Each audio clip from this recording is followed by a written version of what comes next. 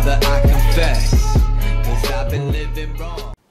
Hello everyone and welcome back to another WoT Console video. My name is Zach and today we'll be covering one of the brand new Tier 8 premium heavy tanks. It is the German premium heavy tank, the King Tiger. And just a quick bit before we head off over into the comparison sheet, just something I ended up finding out about this. The Tiger II is a German heavy tank of the Second World War. The final official German designation was Panzerkampfwagen Tiger aus B, often shortened to Tiger B. It is also known under the informal name of Königstiger, and I hope I pronounced that right. That is probably a 100% chance that I did mess it up, but I gave it a shot. The German name for the Bengal tiger, often translated literally as Royal Tiger, or somewhat incorrectly as King Tiger by Allied soldiers, especially by the American forces. So that is a quick jab there at the Americans for this little thing. But jumping over to the comparison sheet quickly, what you're going to notice right off the bat is that I decided to pull up the standard Tier 8 non-premium variant of the Tiger II, which is the Tiger II instead of the King Tiger. This will obviously become a meme as these tanks are both referring to the exact same thing, and it's kind of funny that Wargaming decided to make a premium version of it, but of course it's been wanted by the community for a while, as the Tiger II is a great and reliable machine. Whether premium or non-premium, that is no exception. So right off the bat, going down here, their firepower stats are the same, and that is because they both use the same 105mm gun. And I will give you a little bit info on this right after this, but just carrying on, we'll just move along from the gun or the subject for this later on. The non-premium Tiger II ends up taking a win at 10.4 seconds, beating out the 10.60 on the premium King Tiger. The inner clip reload, of course, does not apply to this tank, as well as the clip size. Those are what the NA stand for, not applicable. 5.77 is the base rate of fire, beating out the 5.66 on the King Tiger. Now, because they're both using the exact same gun, you will see that penetration, damage, shell cost, shell velocity, and ammo capacity does remain the same on both tanks, with 225 on the standard premium rounds, or AP rounds. Why did I say standard premium rounds? Standard AP rounds, 285 on the premium APCR, or 60 on the HE, with 320 average damage on both the premium and non-premium round, and 420 if you just actually penetrate with the HE. This has a shell cost of 1,030 for AP, 4,800 for the premium APCR, 650 for the HE, with shell velocity on both tanks, with the AP being 1,100 meters a second, 1,375 on the APCR, and 1,100 meters a second on the HE. Very good for this 105, and I have to point out, this is probably the best thing for the Tiger II to get a premium variant, but not having it beat out its Tier 8 counterpart. There has to be a slight drawback, at least in that respect. Both carry the 42 rounds, but of course with the better reload on the Tiger II, you get 1,846.4, just slightly edging out in DPM over the King Tiger. The aim time, dispersion, beat out the King Tiger again. The Tiger II has to remain, and I kind of accept this because I feel it's more better that the premium variant does not beat out the non-premium version. 2.5 seconds is the aim time of the King Tiger, 0.34 dispersion meters at 100 meters. Elevation is 15 degrees, depression is 8 degrees, hull traverse is 26 degrees, and turret traverse is 26. So I'm glad to see that the Tiger II still maintains a slight lead or edge over the premium King Tiger here in just most of the stats except the elevation and gun depression. Mobility stat, these tanks are identical because they both have the same engine, and I'm just quickly glancing at that because I just noticed I messed up, and the power to weight ratio on the Tiger 2 is actually better at 12.8, and that is because its terrain resistance on soft is actually better, or yes, better than the terrain resistance for the King Tiger with 2.4 to 2.3. And I'm not sure if that's the reason for that, but other than that, the mobility stat is actually the same. Survivability stat, the Tiger 2 actually takes a bump up on this one and finally gets a lead with 57 to the 51 on the Tiger 2. And that is because the hit points on this tank is a whopping 1,650.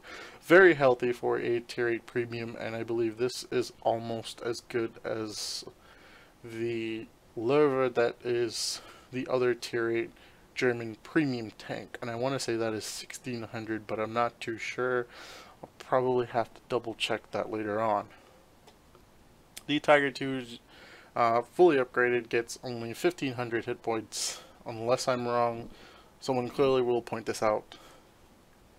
Overall armor thickness of this tank is from 25 to 185 millimeters on the King Tiger, beating out the... Did I put this on the correct one? I believe... No, I didn't. This is actually supposed to be the same. I don't know why I didn't do that. Apologies for the correction in here. They are actually the same besides the hit points, with the frontal hull being 150, the sides and rear being 80 millimeters thick, and on the turret being 185 millimeters thick, and on the sides and rear of the turret being 80 millimeters thick respectively. And those both are equal on the same, and I'm trying to remember why this is lower.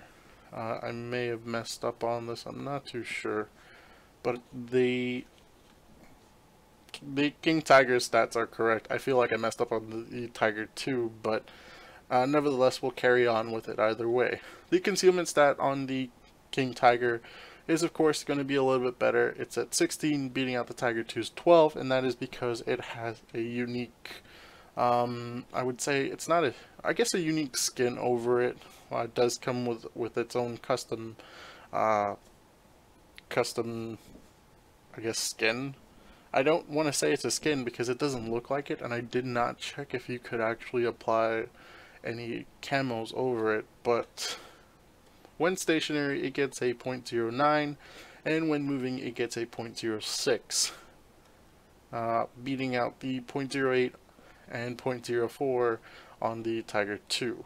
However, these might change if you decide to add the camouflage from the customization screen. These might end up switching back and forth. Again, the King Tiger comes with, I assume, one. I'm not 100% sure. I should have double checked that while I had the tank.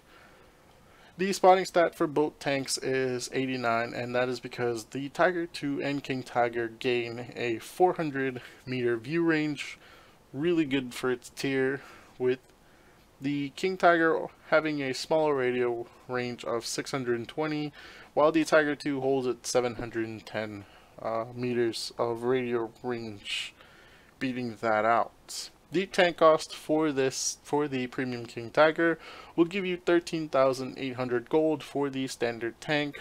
No added bonuses, but as we all know, Wargaming never really sell a tank by itself till around the end of it. But you still get a slight upcharge on it for the garage slot and the 100% crew that normally come along with these tanks. However, one of the things that will not matter is when you have a 60% silver bonus and a 15% experience bonus over the standard tier 8 Tiger 2, which do not have any bonuses. So this becomes a kind of a premium variant of the Tiger II, if you want to say. It beats it out only in the amount of hit points you have and in the concealment stat, but the premium bonuses is normally why you purchase these tanks. But other than that, the Tier 8 Tiger II still remains competitive. As far as I can see, there's nothing as far as the gun goes that makes it overwhelmingly pay to win with the with the King Tiger. The Tiger II is a great tank overall, and I'm glad they didn't outdo it with the premium version. And just a quick tidbit before we head on over to the replay or gameplay I have of it. I just wanted to give you guys a little, I don't know why that popped up again, a little kind of info on the 105mm gun that's actually on that. It is actually a concept. Ideas for rearming the Tiger II was brought up by the Krupp in sometime in late 1944. The concept drawing Krupp made was for the Tiger II to be rearmed with the 105cm KWK L68 cannon. This design would require new mounting and new mechanical parts to be optimized for the larger 105cm gun. I don't know why I say 105, but it's 10.5cm. Either way, while the idea was indeed a very interesting one to up the gun, the Tiger II, it was never implemented because of its drawbacks. The 10.5 gun uses a two-piece ammunition, which requires the presence of another loader. This is impossible because of the turret is already cramped as with 3 people inside, and the addition of another will make the interior a very miserable place to be in. Plus the fact the gun's ammunition is two-piece already means that the drawback behind this upgrade is a much slower rate of fire. This causes the concept to be rejected by the German High Command, and if it wasn't, it certainly ended with Germany's surrender in May 1945. No prototypes were made, and its existence is only proven by a concept drawing. Way to go Wargaming in stepping up and including a 105 on the Tiger II based on concepts. Just wanted to throw that one at you. But so something I'm trying to start off with in all my tank reviews now is to actually include a 3D model of the tank in the video itself rather than just watching it do its business on the battlefield. And I have to say that currently, between the captured King Tiger and the King Tiger, this tank aesthetically looks great. I like the little additions that they have on the King Tiger here compared to the captured one. The side skirts having those missing pieces, but again, they're not really in the model, in the armor model, so they don't count as spaced armor. Keep that in mind when you're side scraping. But the attention to the little things that Wargaming's deciding to add on to these premium tanks is starting to become a little bit outstanding. I mean, even the chains, they just stand out way too much. But not only do I want to point out the model of this tank, since you just got a heaping full of me rambling on about the armor on paper or in Excel, I figured I might as well show you what it's actually like in the 3D armor model viewer. Now keep in mind this is on the console version, so I cannot show you effective stats as most people would like that, like Tanks GG, but I can still give you some tips when side scraping. So keep in mind here that the tracks along the turret, both on the front sides and here on the back, are actually modeled in, so they count as some spaced armor. Although I don't know why it's not sticking out from the tank, it is giving it an extra couple millimeters of armor there. However, just to point out, quick guide here to whether you're the person driving this tank or the one going against it. Quick tip here is to try to hide the sides of the Tiger, and this applies as well to the captured King Tiger and the Tiger II, is that this right here, this little space, is your weak spot. When over angling, if someone aims right here, or they manage to go straight through the tracks and aim for that, hitting alongside the hull, it will be a penetration.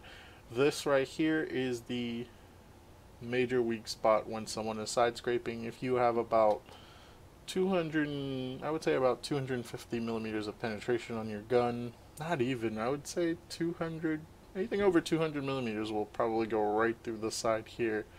Just keep in mind that it is a small gap when a tiger is side scraping, so you don't want to mess up on it or have the tracks eat it, and that applies to both sides. So again, as I was pointing out when I was looking at the 3D model of the tank, is that those little skirts on the side are just there to basically obscure your vision and hide the major weak points of the tiger. That it does not count as spaced armor, so when you shoot at it, it should go right through and into the tank. Now it is saying that this is the same thickness, armor thickness, but keep in mind that up here has a little bit better chance of ricocheting versus the smaller angle in this. I don't know why that is. I'm just going off of what the effective angle should be when you're aiming for the weak spot of this tank. However, if you decide to just load the premium on your tank, anything on the front with over 250 millimeters of penetration should clearly go through this turret, as it is quite flat on both this and the King Tiger and the Captured Tiger. Both have this as a weak point. It's flat enough that if someone just aims at it with over 250 millimeters of penetration, you'll go right through it, causing damage. But rather than me telling you that, let's get over and head into some gameplay. But without further ado, let's get into the gameplay. I hope I pulled up the correct video because I have a few of this. Now, while I did manage to get ace tankers in the King Tiger as well as the Captured King Tiger, they are, keep in mind, they were very new when I recorded these, so ace tankers for them was anything above 15 to 1600 experience, as I believe this one is around 1600. And while I would love to be able to showcase a highly exceptional ace tanker for this game, it was still new, and that was the highest I got for the ace tanker for it. Quickly moving on and going over to the normal game here. I didn't realize they actually included the bird sounds. I have my environmental sounds really low on the game, as well as the chat, because, you know, listening to people talk sometimes in that game is very toxic. So I was actually surprised by I assume that's a seagull. Sounds like a seagull. However, we quickly notice here that the team is massively spreading to the northern side of the map, as they always do. I always try to sneak around and go to the southern end, and it paid off quickly for me, as the Cheeto managed to get hit right there with a 333 roll on that first shot. He doesn't live very long, as this tank is actually using one of my better German commanders. I believe this one is the best commander I have for it, and highest. And I'm quickly putting this tank to work and brawling against two heavies and a medium. The T-29, the Carnarvon, and the T-44.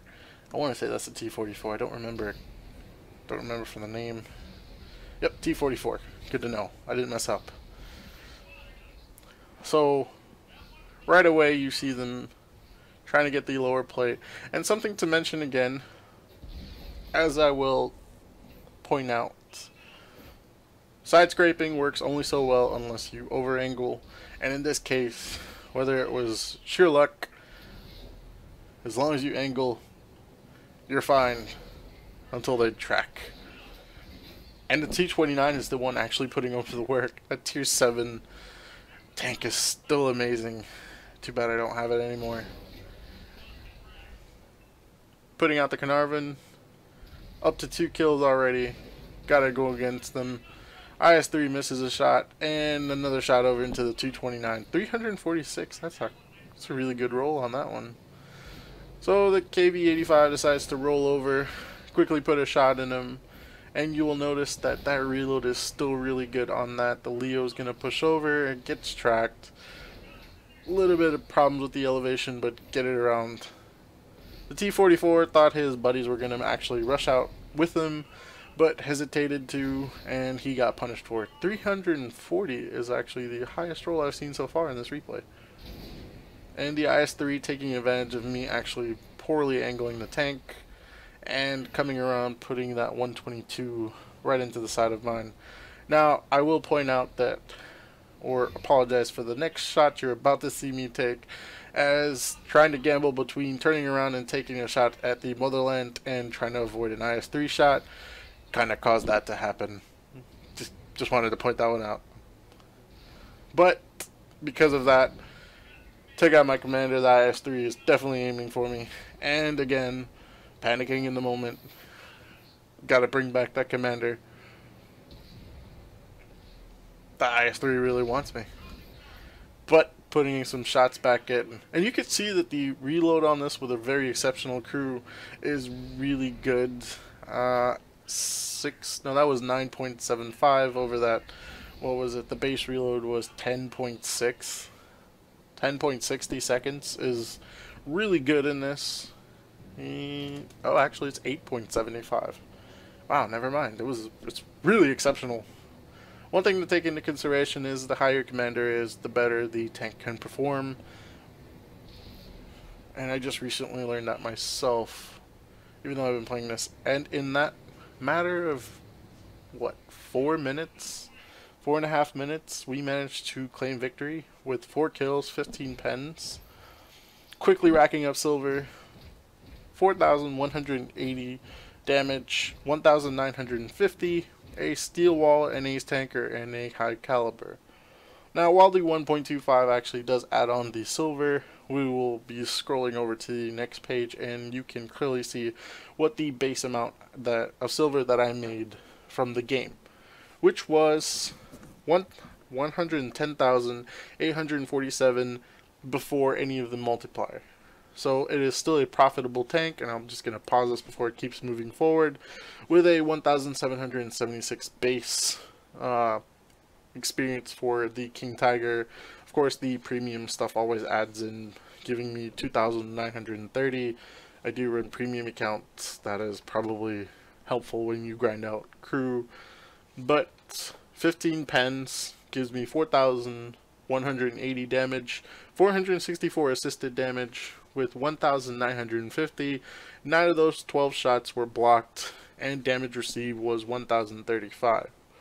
But 7 enemies damaged, and 4 of those were ones that were directly in front of me and killed me. I didn't get the finishing shot on the T-29 as I hoped, but we still managed to do a lot of work on that corner. And this is quite, what is this, 500 or 450 above anybody else on the team, with that massive jump to 2,000, almost doubling the next guy in damage. Shows that if you put the King Tiger in the hands of a capable player, this tank can do amazing work. And my crew on this is a rank 9 with the standard Brothers in Arms, Snapshot, what else?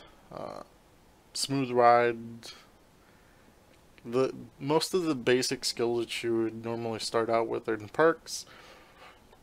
Being that it's rank 9, it doesn't help you improve on the extra bit minor stats that it is. So from a 10.60 base reload goes down to 8.75. That's to show you what a capable commander on this tank will actually do. Continuing on, I'll let I believe I scrolled through this as a little bit more. When I play games nowadays, I tend to stick to the screen when it's an ace tanker because I'm recording. I stick to the screen a little bit longer just so that I can talk about the stats when I do these types of reviews. Sorry. So the efficiency, the Cheeto was 351, took 2 shots, 899 to the T44, 746 to the Carnarvon, 253 to the KV85, 696 to the IS-3, to the Leo was 278, and the T29, did that pop up? No, it didn't. T29 was 957 with 3 shots. So all in all, a good game for this tank, and just letting you guys know, this is probably something you're going to want to get into or purchase if you enjoy this tank replay, or if you have one that beats that out, feel free to submit it. If you did enjoy the video, please drop a like. I'd greatly appreciate it, and of course, I don't know why I keep forgetting about those popping up in-game. But if you do, feel free to like, dislike, comment on what your favorite part of that is, or if you have a replay that you'd like to submit showing a better ace tanker of that tank, just head on over to the details side of the channel and submit one to that email, and I will probably, more than likely, feature it if you are so inclined to watch the replay. Thank you guys, that's it for me, and I'll catch you next time.